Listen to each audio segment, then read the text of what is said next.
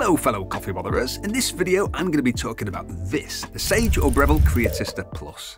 If you're not sure what you're looking at, this is an espresso machine from Sage and it's more or less the Nespresso version of the Bambino Plus. This is one of the official Nespresso machines along with the likes of DeLonghi and Krups, and it's the original line Nespresso, not the Virtuo line. Sage do a line of Virtuo machines too, and I'll link to them in the description. It'll be an affiliate link. If you click that or any other affiliate links in the description, Amazon for example, you're supporting this channel, so thank you very much. What I like about the Nespresso original line in particular is there's a huge range of compatible pods for the original line. So you don't have to go for Nespresso pods if you don't want to. These pods are from Grind in London, and there are loads of other UK roasters offering pods these days. Or if you focus purely on price, you can get pods from as little as about 15 to 20 pence each.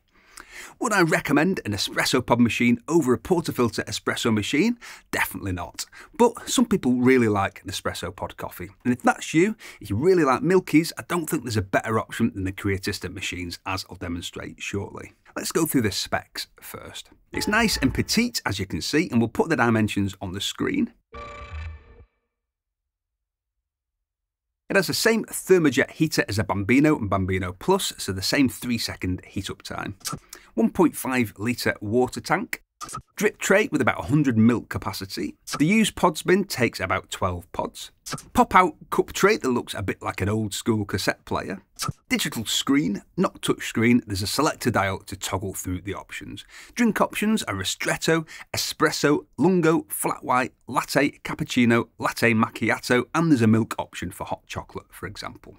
Auto frothing steam wand, as with the Bambino Plus, and auto purge. The only difference where the milk is concerned versus a Bambino Plus is you can steam manually with the Bambino Plus, and there's no manual steam option on this. It comes with a Sage milk jug and a free box of Nespresso pods. Enough chat, let's make coffee. Flat white.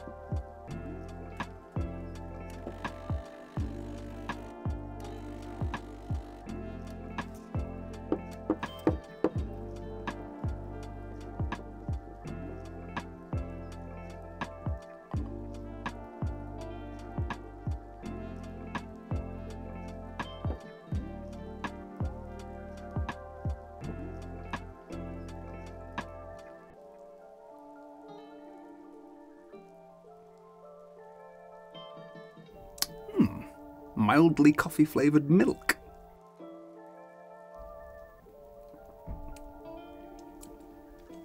Alright, as far as Nespresso flat white goes, but nowhere near strong enough for me. I'd need all of them. Cappuccino.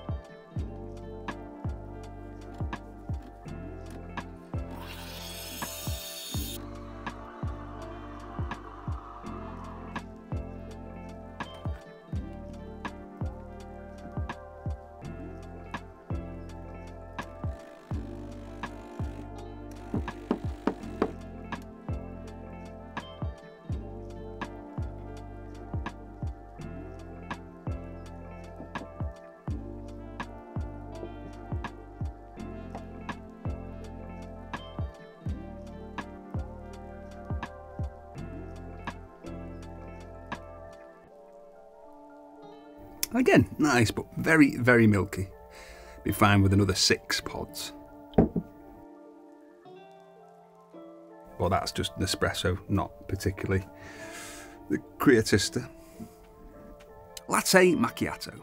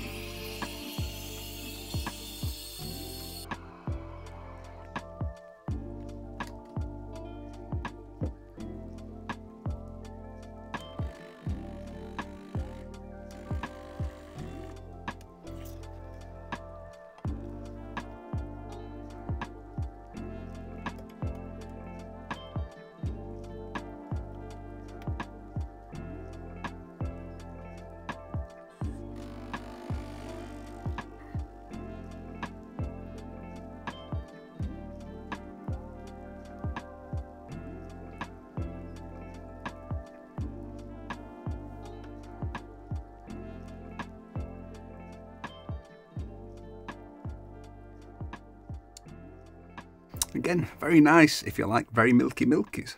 If you don't like them very milky, put 12 pods in. Maybe not 12, maybe 3.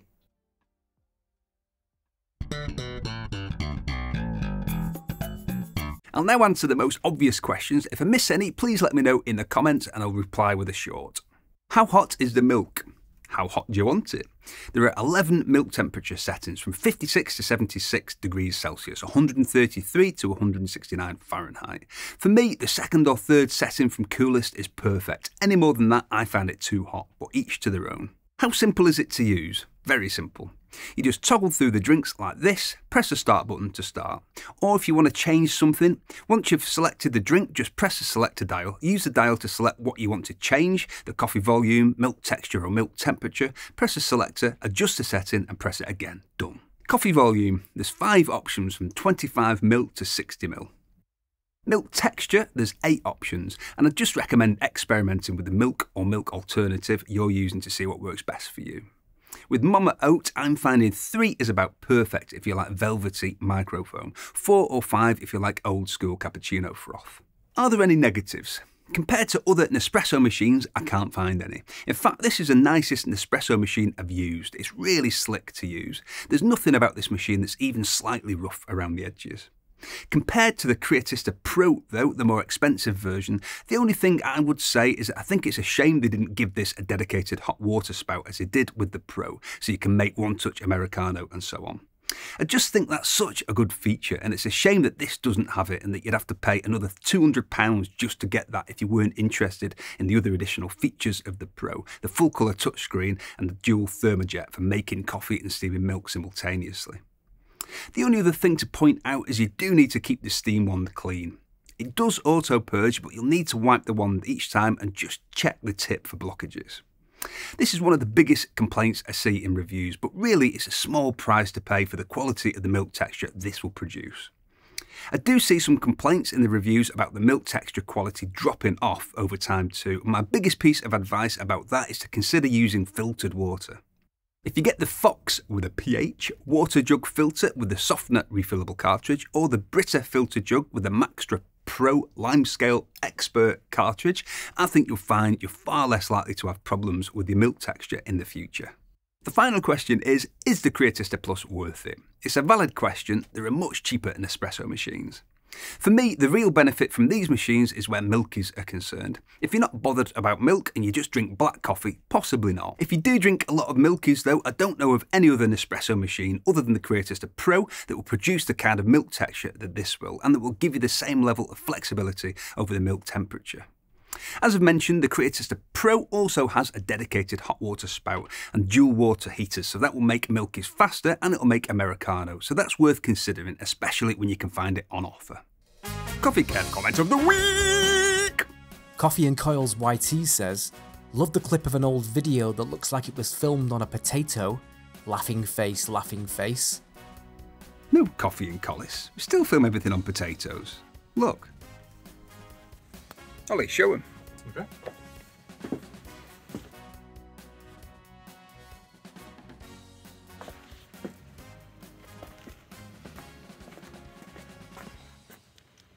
Potato. Tatty bye. Thank you very much for watching, and if you think coffee is even better than a succulent Chinese meal and you enjoyed this video, we've got tons of content about how to make better coffee at home to take you from beginner to home barista. We've got reviews and how-tos on the most popular machines. If you like the sound of that, click on my face to subscribe. Tatty bye and farewell. A succulent Chinese meal.